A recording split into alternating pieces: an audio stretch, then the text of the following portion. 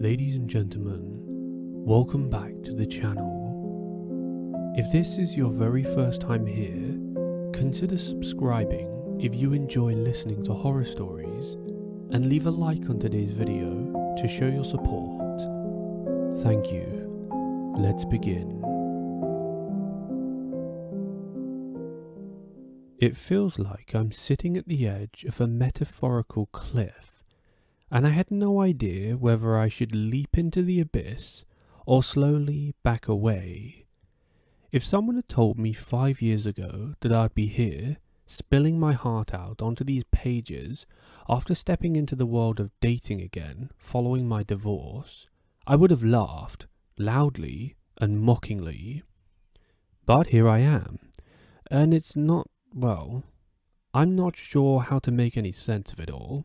Let's just say that. My name is Anthony. I'm 45 years old, navigating this chaotic afterlife of a broken marriage that ended in 2015. My ex-wife Laura and I, we had our ups and downs, but somehow we managed to come out the other end. After Derek was born, I thought that life would settle into more predictable rhythm, just a normal family life. But as the years went on, our distance became too vast to ignore, separating us in ways I couldn't comprehend until the very end. Derek, my son, is now 18 years old.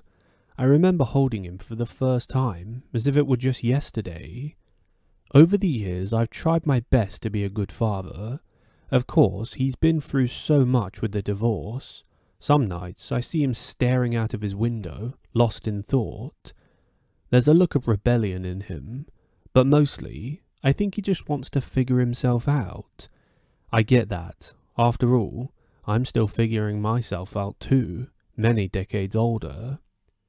After Laura, dating felt like stepping into another world altogether. Tinder became my go-to app, and I had no idea what I was doing after spending over 20 years with one person. I was no longer the fresh-faced kid I was when I first met Laura. I'd encountered life, love, and loss, and the resulting emotional baggage was damn heavy. Still, I swiped right and left, anything to feel the rush of connection, but I didn't realize the journey would lead me to an absolute sick woman called Cindy. Oh, Cindy. So, we matched one Friday night. She seemed all warm and kind, and even flirtatious. Quote, "Let's grab a drink," she said. It felt natural, and for the first time in years, I found myself excited. Our conversations were going well. They were a mixture of light-hearted jokes, deeper conversations, and history of our family. Our first date, she revealed her love for art, her spirit for following football, and a bunch of other stuff that I couldn't remember, because why would I, after what she did? After a couple of casual meetups at our local pubs, I thought about how different my life could be with her beside me. Cindy was slightly younger, 37, vivacious, and possessed by a sense of adventure I hadn't seen in ages. She took me to galleries I'd never seen, and introduced me to food I'd never tried. Every moment with her felt exhilarating, as if I'd shed a heavy coat and stepped into sunlight after a long frost. But it wasn't just the good that kept us together. It was also the thrill of initial attraction and connection, and, inevitably, the flaws that began to reveal themselves. One could only ignore the cracks in her rhythm for so long. By the time we reached our third date, the inevitable crescendo of reality began to settle upon us, giving way to misunderstandings and criticisms that didn't sit well in my stomach. What struck me most was the way that Cindy could easily switch between light-hearted jokes and absolute seriousness, as if she had bipolar. One evening, while sharing a pint, a light comment I made about her taste in music spiraled into a nightmare of defensiveness arguments. What had begun as just a trivial joke turned into an escalating argument, as if the very foundation of our connection was crumbling before my eyes. She accused me of being dismissive, while I felt she was too sensitive. What had been wonderful about her, the passion, the fire, turned into a flame that I couldn't nourish anymore. The date ended in tension, the silence in the car heavier than the laughter we had shared at the beginning of the night. You see, my gut told me it wasn't going to last, that maybe this wasn't meant to be, and I found myself spiraling into a longing for, well, my ex-wife. We parted ways, and I anticipated an apology or reconciliation for a few days. I was a hopeful romantic, even at my age, but no, as each day dragged by, my heart began to harden a little more. Then came the bombshell. Cindy ran into Derek, my son, at some local event, a college gathering that he attended with friends. I can still remember the disbelief that I felt as he casually mentioned how he had ended up hanging out with her because she asked to chill. Quote, "You know Cindy? Yeah, I think she's pretty cool," he said, backpedaling with a bunch of jokes, trying to brush it off lightheartedly. I can't remember much else from that day, or much else that he even said, only that it sparked a dark blip of anger and confusion within me. I suddenly realized that they could spend time together, and a feeling of betrayal came over me. She was supposed to have been mine. Now, she was messing with my 18-year-old son, and he seemed perfectly fine with it. My head was spinning as I sat down and spoke to my son Derek to see if they were dating. With innocent confidence, he declared, "No, Dad, we're just having fun." Fun. Those two syllables ignited a whirlwind of images in my brain. Her body, how she used to look, and how she was insane in bed. I could feel hot anger within me. This was disgusting, and the fact she had even found out where Derek was going was the weird part. I don't even want to go into any more details. All you guys need to know is that I confronted her. After days and days of simmering anger and resentment, I'll be honest, I couldn't take it any longer.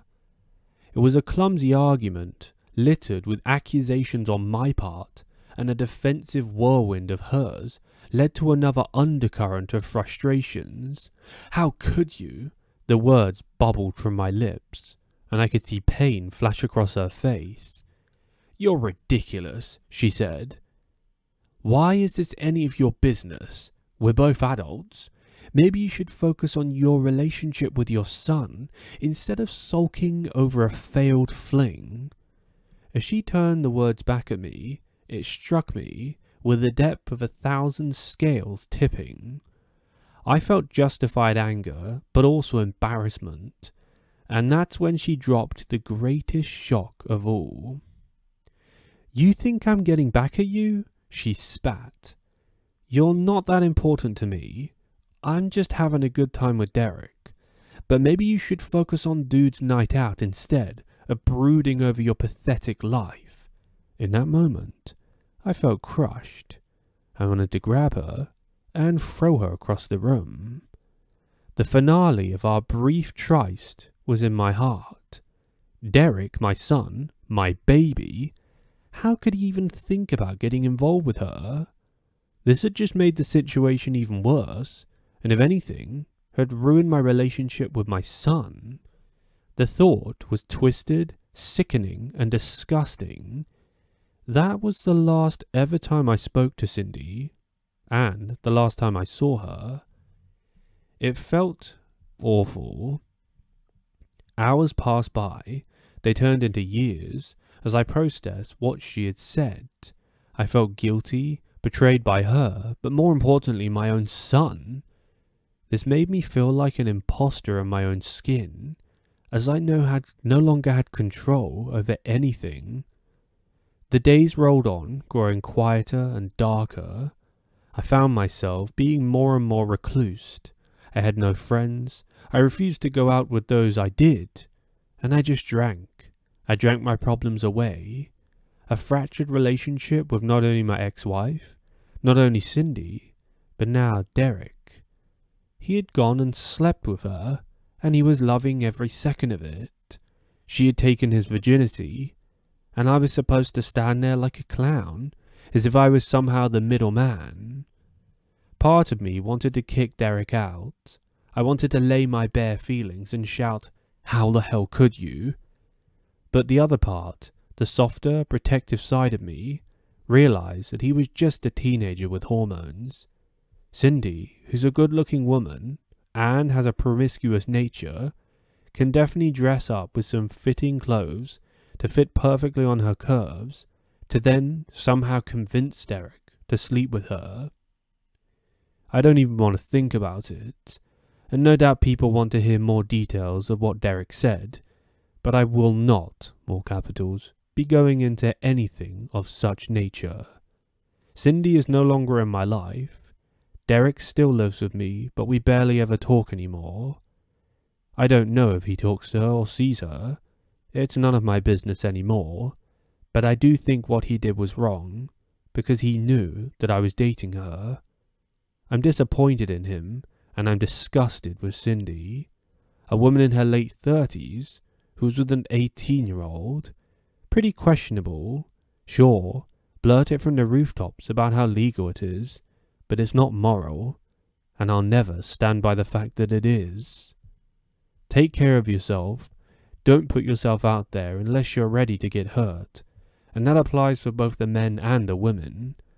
Listen, my story isn't the case of a nasty woman, but there are plenty, if not way more, nasty men out there to make the ratio balanced. I feel that you just can't date anymore. There's no such thing as true love, and it's almost impossible to find. Good luck, because you'll need it.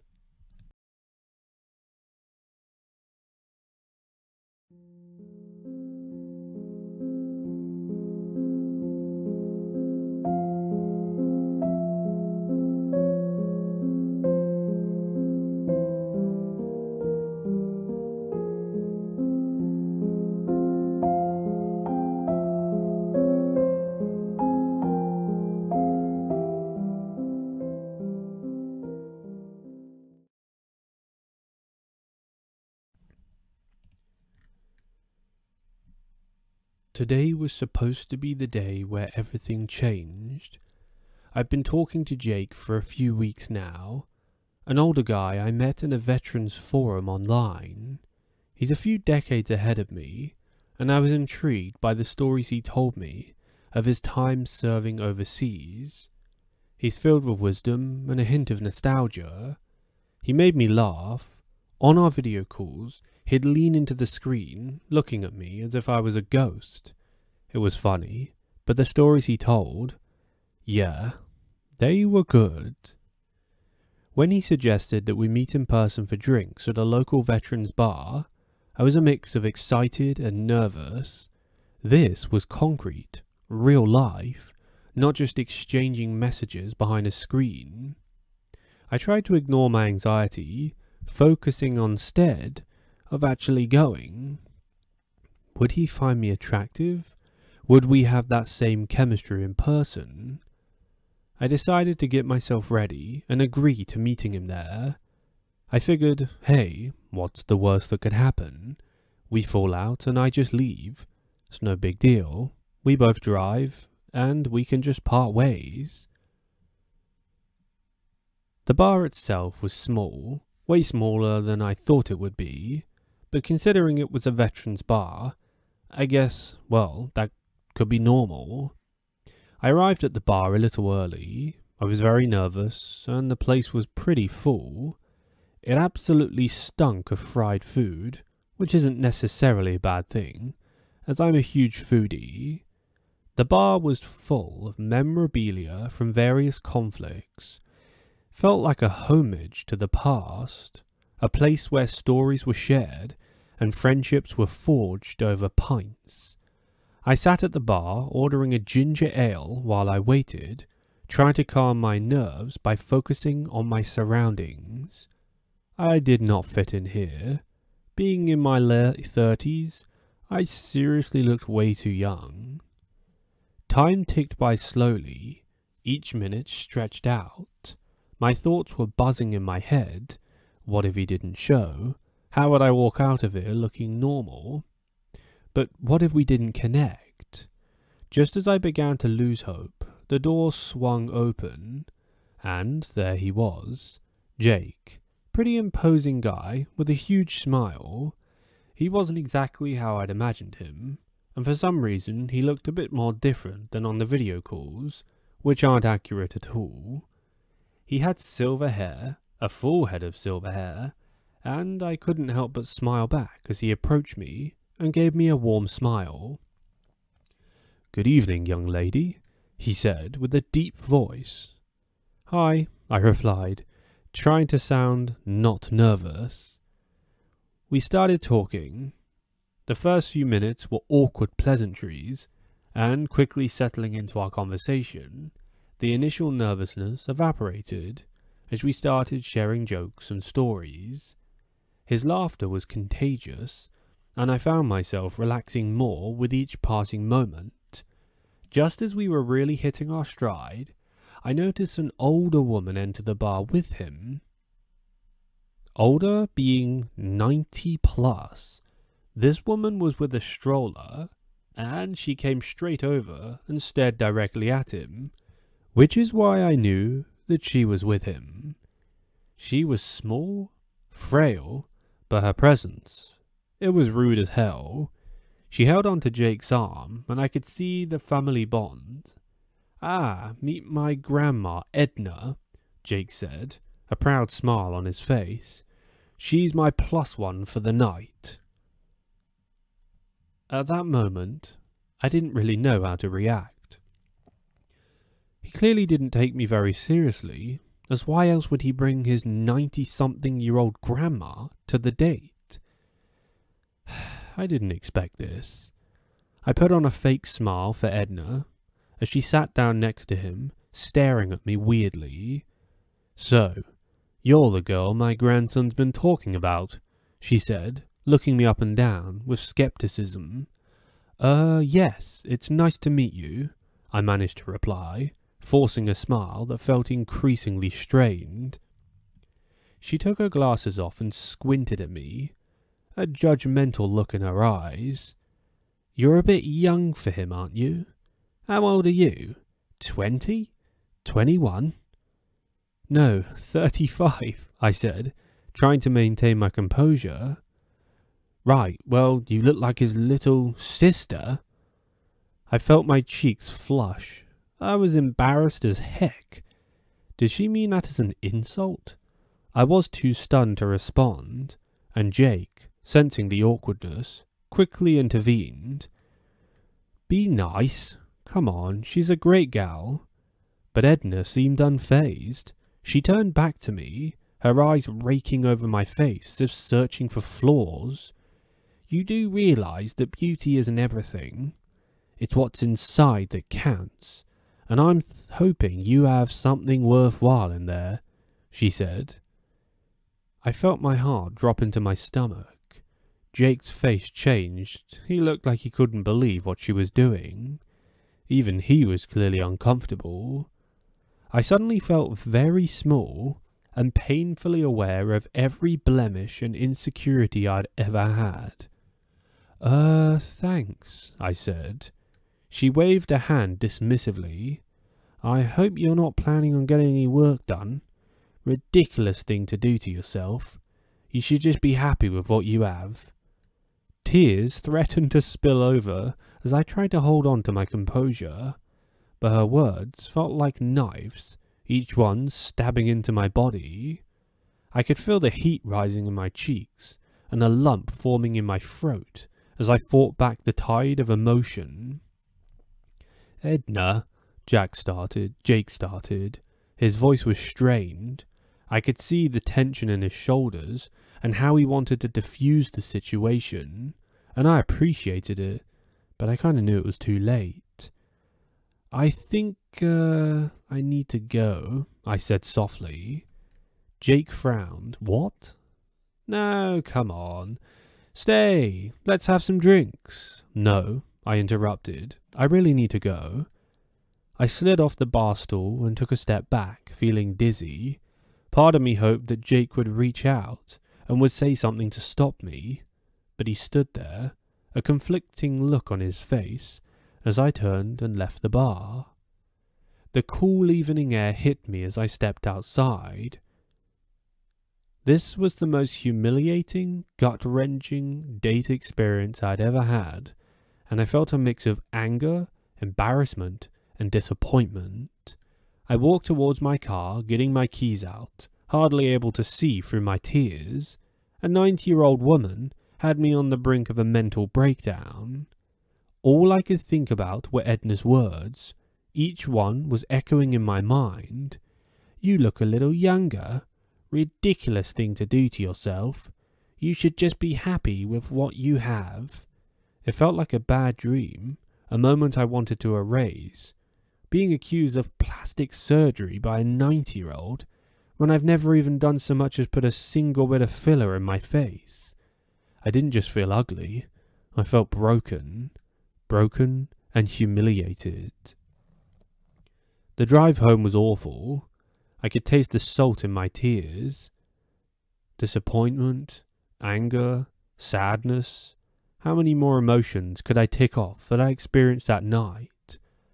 Why, oh why, had Jake brought her? I wished he had warned me, given me a heads up. It felt unfair. For someone who could make me laugh and feel at ease, how was he tethered to someone who could be so cruel? When I got home, I collapsed into my bed, still in my clothes, the darkness around me consuming my thoughts. I turned onto my back and stared up at the ceiling. The shadows were just consuming the whole room. Was it wrong? Was it wrong that I left? What was wrong with me? I could hear my thoughts in my own mind. "You're ugly. You'll never find anyone who loves you. What's the point?" Somewhere between tears I picked up my phone, tempted to reach out to Jake, to tell him how his grandma had ruined everything. Wait, let me rephrase that. To tell him how his rude grandma had ruined everything. But I waited. My fingers were hovering over the screen. I was hesitant. What would I say? "Hey, your grandma is a monster, and I'm falling apart over here." I couldn't bear the idea of sounding childish or insecure, or taking a dig at him. Instead, I threw the phone aside, burying my face in my pillow as I let the tears consume me. It felt as if everything I'd hoped for in that connection was slipping through my fingers like sand, and all I wanted to do, all I wished I could do, was heal it.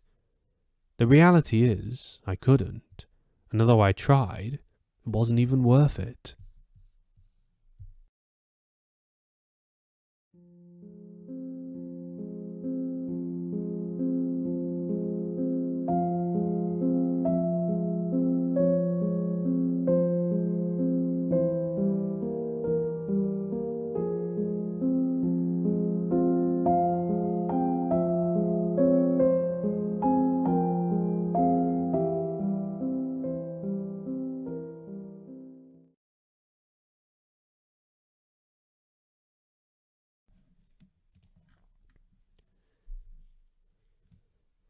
On any given day, I might have been caught up in boring tasks, work, emails, groceries, living life in the boring yet comforting rhythm of our normal routines.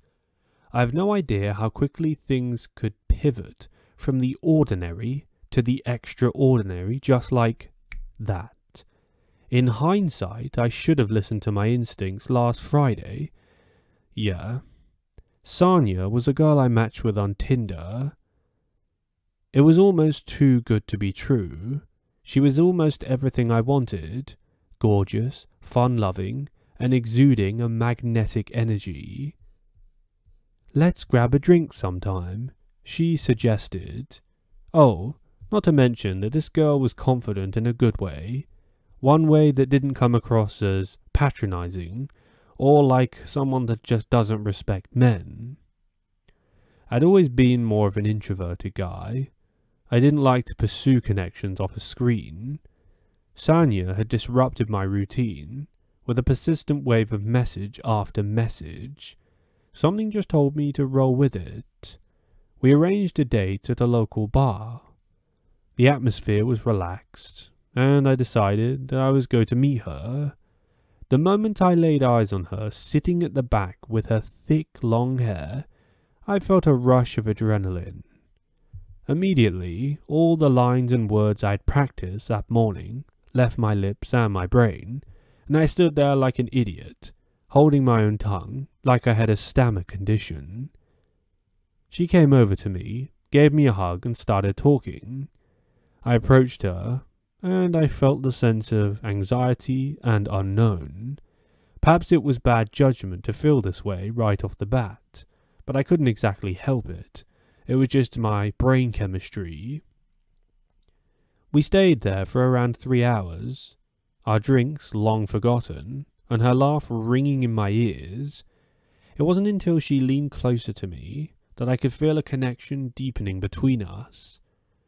I have a place, a really cool spot I want to show you, she whispered to me, her breath warm against my skin. What was this place? Well, keep reading. Sure, where? I replied. It's a house, kind of a getaway, she explained. Just a few friends hanging out, nothing too crazy. You'll love it. For a moment I sat and thought about it. What the hell was this girl trying to do? Was this an invitation to go home and sleep with her? Or was this an invitation to go and party at some weird alt house party? I didn't want to be the buzzkill who refused to take risks. Plus, how could I pass up on a chance to sleep with this girl? We exchanged numbers and arranged for me to meet her the following evening, saying that I wouldn't go that night, but I could have gone the next day. Fast forward to Saturday night. The weather had changed. It was bad. Damn bad. I drove to the address that Sanya had texted me. I replayed every detail of our conversation in my mind, how relaxed and genuine she came across, yet still preserved that air of mystery. Perhaps what excited me most was not just Sanya, but the unpredictable thrill of chasing after something unknown. The house was isolated, tucked away at the end of a winding lane with trees either side. My instincts told me this wasn't a great idea. This didn't exactly feel like a typical party destination. I parked my car up next to some others and walked over with my feet crunching under the gravel. I knocked on the door. A brief moment passed and finally Sanya answered. Her face looked excited as she swung the door wide open. "You made it," she said. I stepped into what felt like a different world. There were glowing orange lights on the walls. I hadn't seen these in my entire life. They looked weird and otherworldly. A group had gathered in the living room, laughing, drinks in their hands, and music playing out of some speakers by the television. The atmosphere was lively, and I could feel it, until I noticed the glances from some of the other guys in the room. All of a sudden, the initial excitement twisted, and I started to feel a bit uncomfortable. Who were these guys and why were they there? There were girls too, but more guys than girls. Sanya guided me through to the other people. A tall guy with tattooed arms slapped me on the back, pouring me a drink and welcoming me to the gang. "We're just here to have fun," he grinned, though something about the way he looked at me sent me feeling pretty uncomfortable. Just a bunch of good friends hanging out, Sanya said, her voice light, but her gaze darted around suspiciously, as if something was about to happen.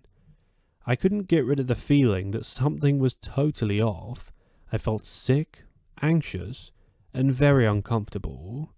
I was seriously considering mustering up excuses to leave that place.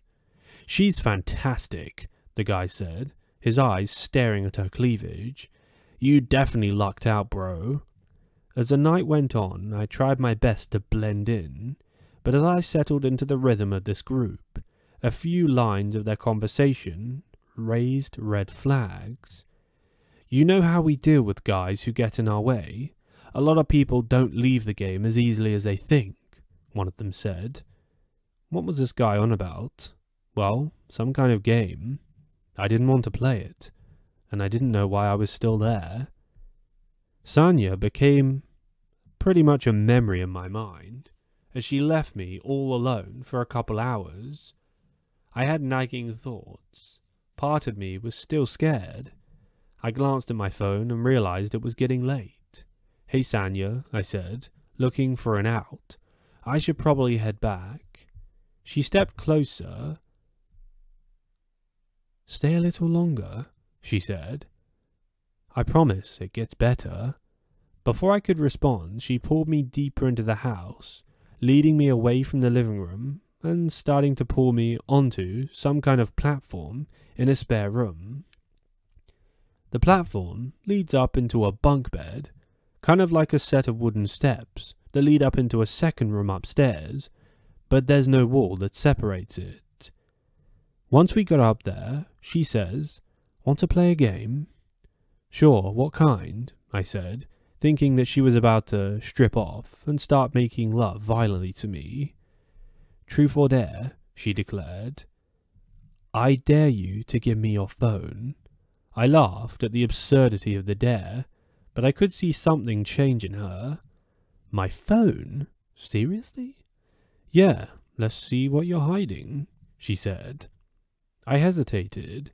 The feeling of rightness drifted further out of reach. What could she possibly do? I thought that this girl was harmless. Sanya, 5'6". This girl could do nothing. But I was worried about the other guys. They were the guys that really scared me.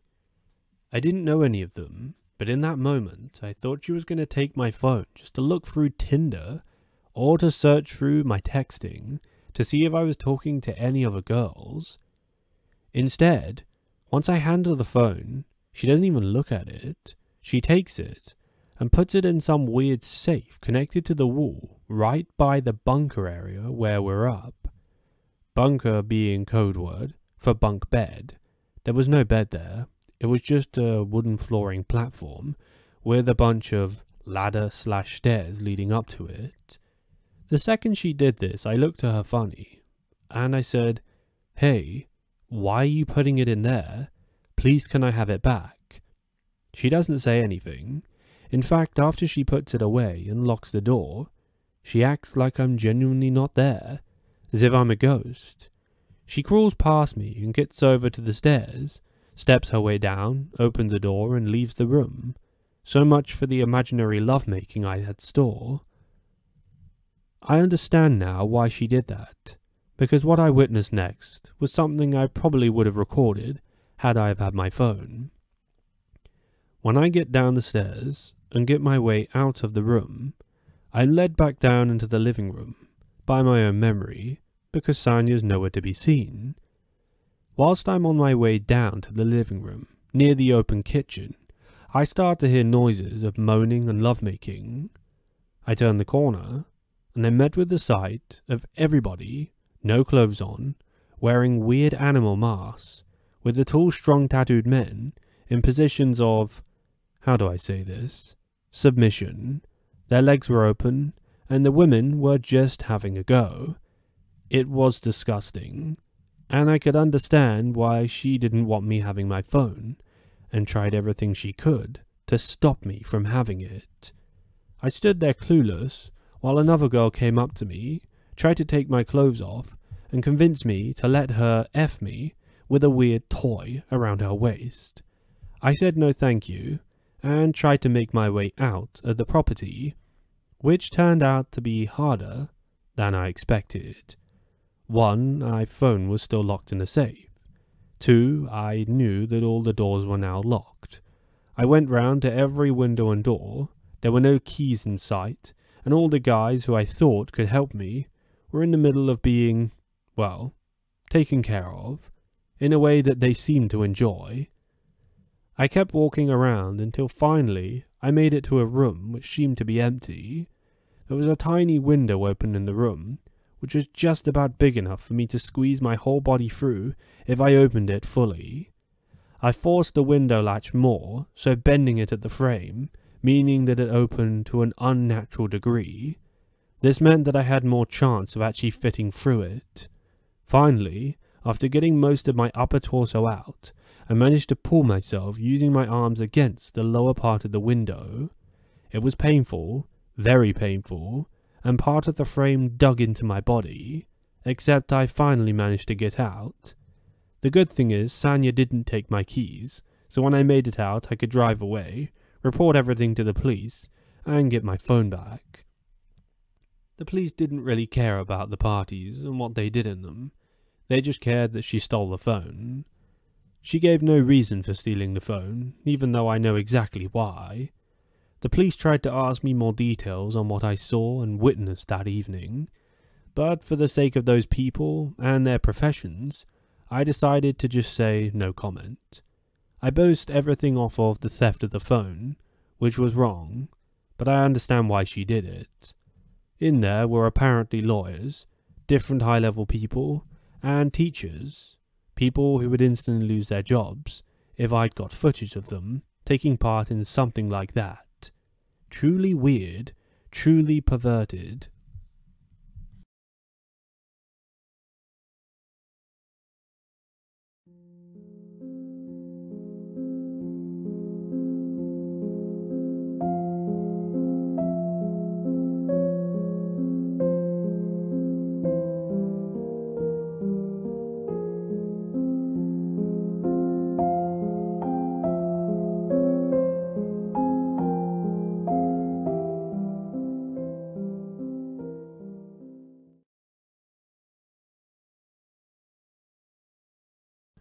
Hey guys, thank you for staying tuned until the end of tonight's stories. If you're new here and you enjoy listening to horror stories, please click subscribe down below to join us. Here on this channel I upload every single day, so if you enjoy listening to new stories that have never been posted anywhere else on YouTube, then make sure to hit that subscribe and click the grey bell next to it. There are 3 ways you can support this channel. Number 1 is subscribe. You can only do this once. Number 2 is liking the video by giving it a thumbs up. Number 3 is commenting down below your opinions on the stories or interacting with them. If you want to just give a word of support, that's also welcome. Thank you everyone, I hope you're well, and I'll catch you tomorrow.